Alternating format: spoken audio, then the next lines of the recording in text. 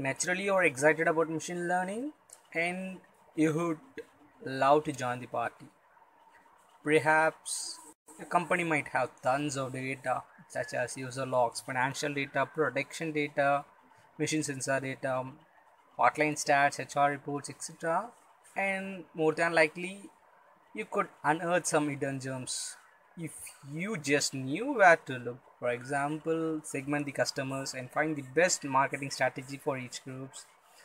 Recommend products for each clients based on what similar clients brought. Detect which transactions are likely to be fraudulent.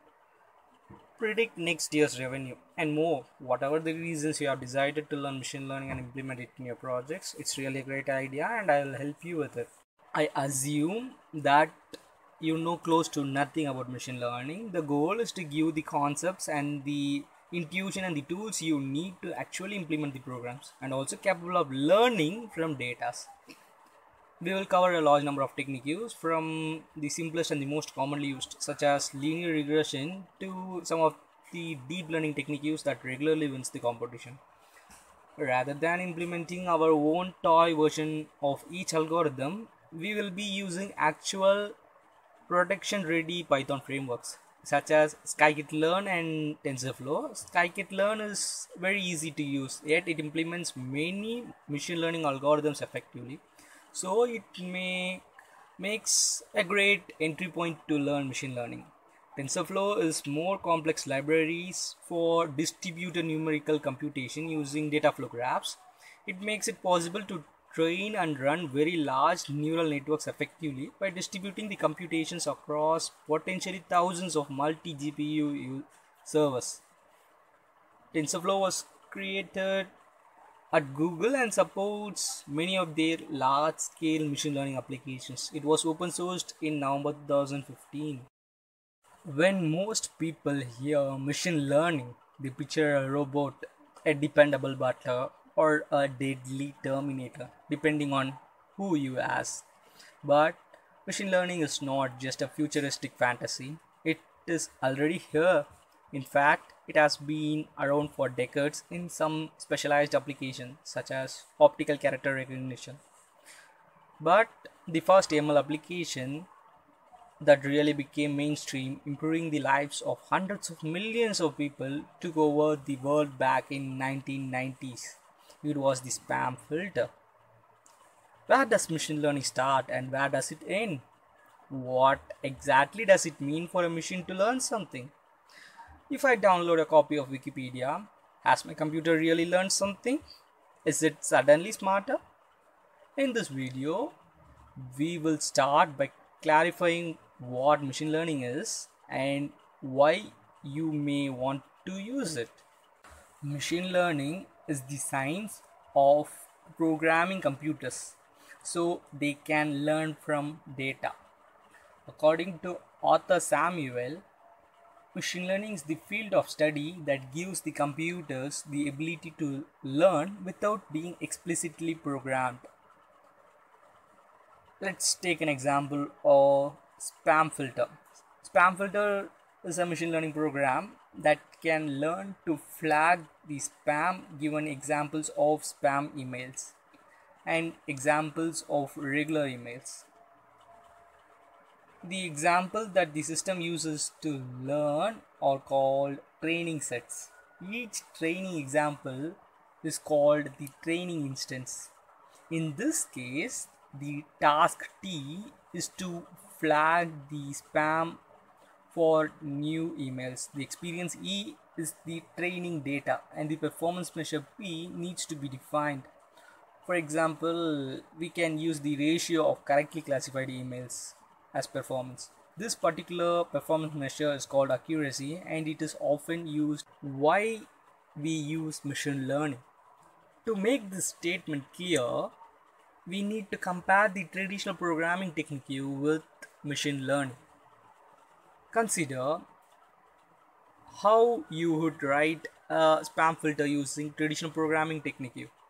The first step would be to look at what spam typically looks like. You might notice that some words or phrase tends to come up a lot in the subjects. Perhaps You would also notice a few other patterns in the sender's name, the email's body, and so on. The second step would be to write a detection algorithm for each of the patterns that you noticed, and your program would flag the emails as spam if a number of these patterns are detected. The third step would be to test your programs and repeat step 1 and 2 until it is good enough.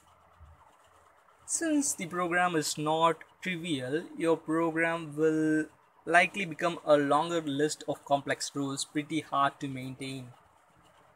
Moreover, if a spammer notices that all these mails containing a word are being blocked, they might start writing other words instead of those being blocked. A spam filter using traditional programming technique would need to be updated to flag the emails. If spammer keeps working around your spam filter, you need to keep writing new rules forever. In contrast, a spam filter based on machine learning technique you automatically notice the words being blocked and also start flagging the other words without your intervention. Another area where machine learning shines is for problems that either are too complex for traditional approaches or have no known algorithm. For example, consider speech recognition. Say you want to start a simple and write a program capable of distinguishing the words 1 and 2. You might notice that the word 2 starts with a high pitched sound. So you could hardcore an algorithm that measures high pitched sound intensity and use that to distinguish ones and twos. Obviously, this technique will not scale to thousands of words spoken by millions of very different peoples in noisy environment and in dozens of languages. The best solution is to write an algorithm that learns by itself, given many example recording for each word.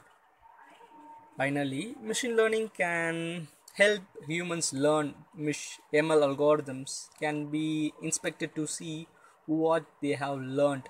For instance, once the spam filter has been trained on enough spam, it can easily be inspected to reveal the list of words and combinations of words that it believes as the best predictors of spam. Sometimes this will reveal unsuspected correlations or new trends and thereby lead to a better understanding of the problem. To summarize, machine learning is great firstly for problems for which existing solutions requires a lot of hand tuning or long lists of rules.